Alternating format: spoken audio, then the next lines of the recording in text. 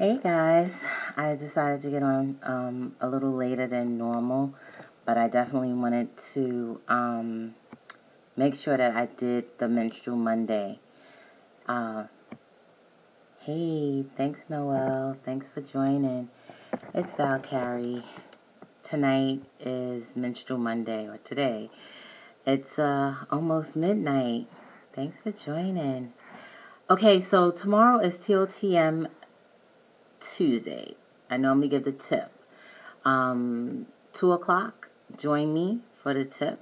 But at 1 o'clock tomorrow, there's going to be a Twitter party. And so, hey, yes. Hey, from Bushwick, I'm in Bed-Stuy.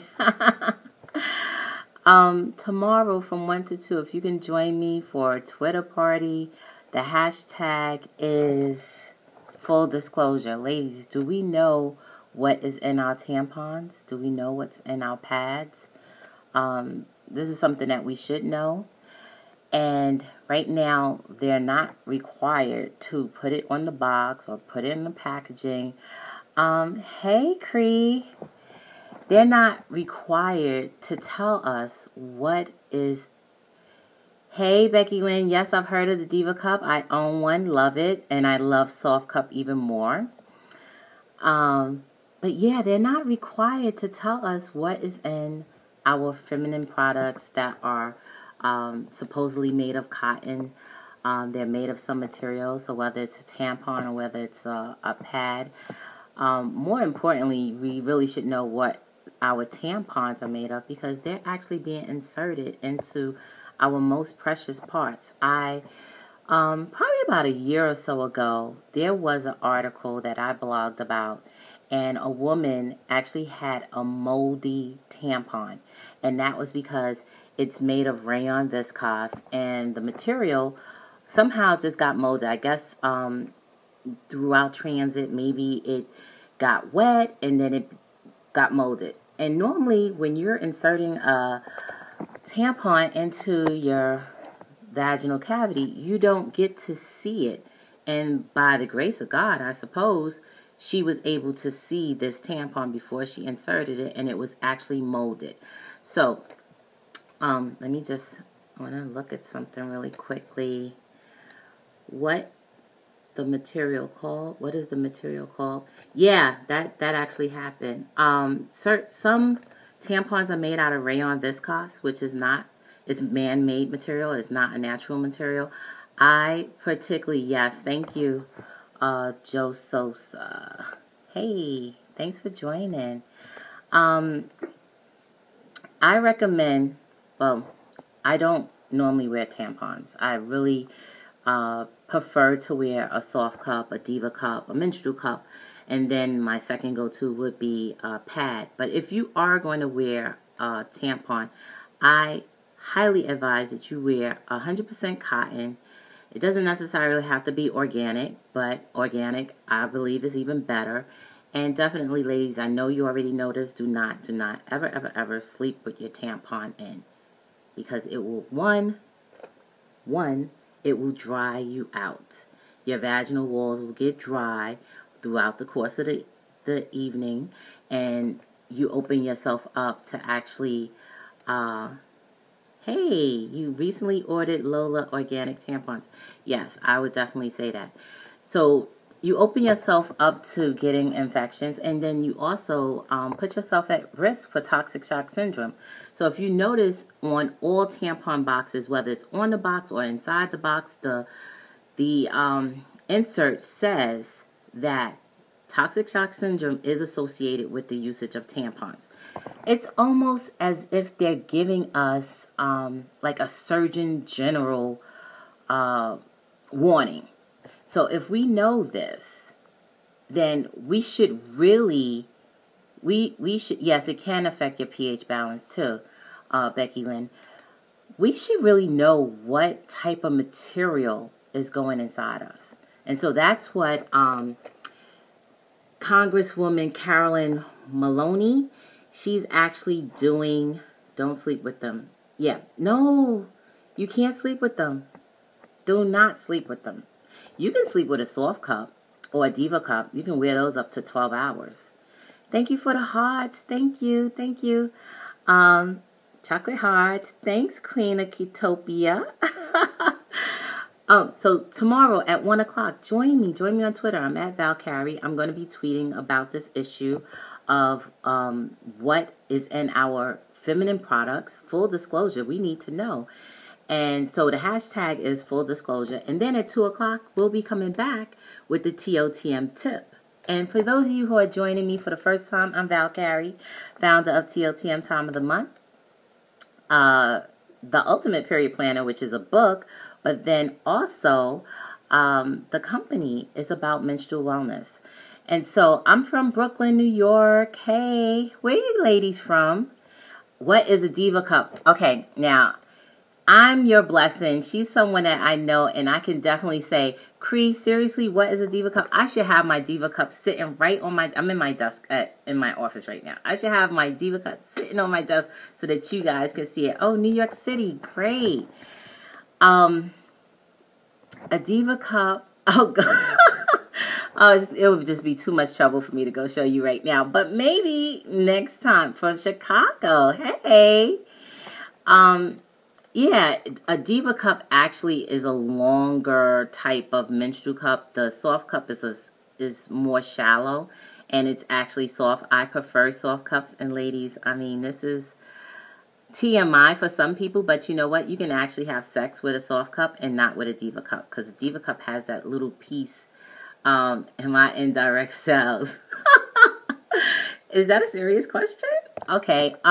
No, I'm not in direct cells. Do I sound like I'm in direct cells? Okay. So, and I'm not trying to sell soft cup or a Diva cup at all. I don't get paid by them. I'm just sharing with you what it is that the products that I like to use and the products that actually have worked for me. Definitely a soft cup. You can get that in a pack of 14. Those are disposable. A Diva cup, you actually can buy it one time, and it lasts for about 5 years. You have to wash it. Okay, so Diva cup, they have online. They actually have them in Walgreens, but you can order yours offline from Amazon. I should be getting a kickback for this, right? But anyway, it's all about sharing. And definitely, ladies, share the information if you have some. Diva cups, yep. So, CVS, that's right. CVS, Walgreens, you're welcome. And if you are into having sex on your TOTM, if you pass the red line, the thing about that is when you're wearing a soft cup, it's messless sex. It's not as if your partner, you don't have to put down a towel on the bed, and some of you've been there. You don't have to do that because the soft cup actually holds the fluid in place, and you can actually have messless sex. But I don't just like soft cups for that. It's the fact that you don't have that risk of getting toxic shock syndrome, and you can wear it all throughout the night. You don't have to worry about leakages. If you go swimming, it's better than wearing a tampon. So definitely check those two products out. I highly recommend them. You New York women, listen, we New York women, yes, we have some things going on here. But anywho, I take that. I'll take that, Chicago. I hope you guys are joining me tomorrow. I just wanted to jump on really quick. I wanted to say, hey, I know I was going to be here earlier. And you know what? Not everyone knows about the soft cup. Not everyone knows about a Diva cup. Not everybody knows about a menstrual cup. Some of us are still just using tampons. And some of us are still just using pads. And if you're doing more activities where you're really active and you're moving around a lot, you may want to think about investing or just looking into the other options of wearing a menstrual cup. Oh, thank you so much, Mrs. Day. Menstrual cups, men are lucky. Men are lucky. I think they're lucky just to have us because, women are the backbone of society, right? And without TOTM. Without our menstrual cycles, none of us would be here. Can young teens wear them? Yes, young teens can wear them. It's a one-size-fits-all. Some menstrual cups actually have 2 different sizes, but for the most part, it's a one-size-fits-all. Normally I advise young teens when they first start their menstrual cycle to go with a pad, not even a tampon. Because, one, they have to become familiar and comfortable with actually having their menstrual cycle every month. Thank you for the hearts. And then 2, be comfortable with their body. They may not want to insert a foreign object in their vaginal cavity. So I normally advise young teens to start off with a pad. Well, only during cheerleading season. Yes, you don't want to be on the sidelines for any reason. When it's your TOTM, we have so many different products out there, whether there are tampons, whether it is the sponge, or whether it's a menstrual cup. You have options, and you just have to find what is the best option for you. Okay, yes, she cheers. She's 13. When you bleed, is it the actual egg releasing? Why bleed for days?